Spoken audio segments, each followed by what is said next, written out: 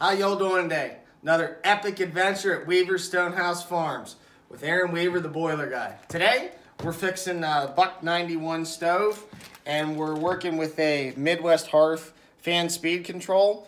And there were a bunch of videos, and they were too daggone long, so we're just gonna get to the point and get to work to show you. So you take the parts, make sure your power's turned off. And by the way, this is not an instructional video. This is just how I get it done. Make sure the power's turned off, so we unplug it. It's unplugged. Great. Fan speed control, 2 wires, switch, and the nut.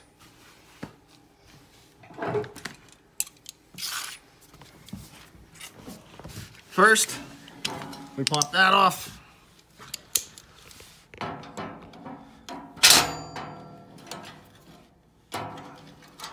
Spin the nut loose. Drop the control out. Now this control we had replaced before when I first got the stove because it was broken. We had a blower motor failure and it kind of melted it. So the original wires, all I did was just cut them.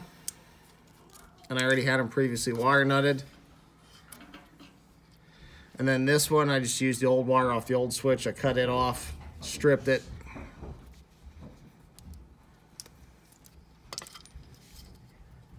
And that's it for that control.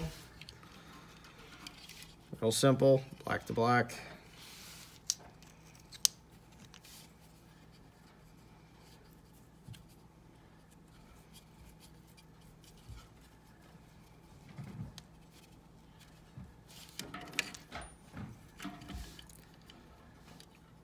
White to white.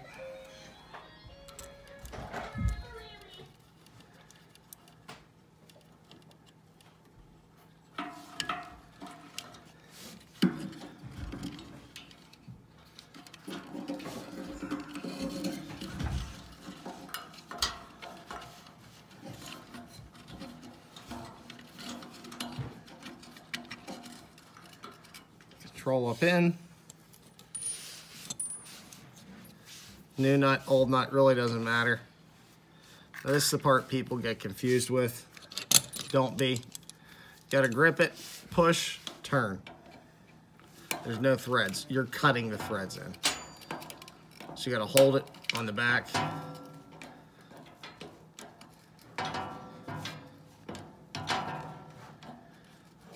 It's good, it's in tight, doesn't take a whole lot. Line your knob up.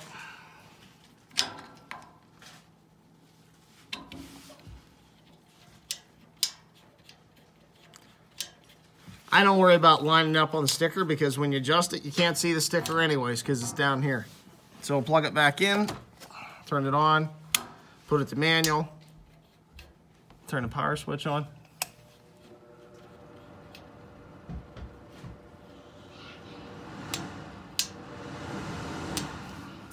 And that's it. So that's simple. Aaron Weaver, Weaver Stonehouse Farms, your boiler guy.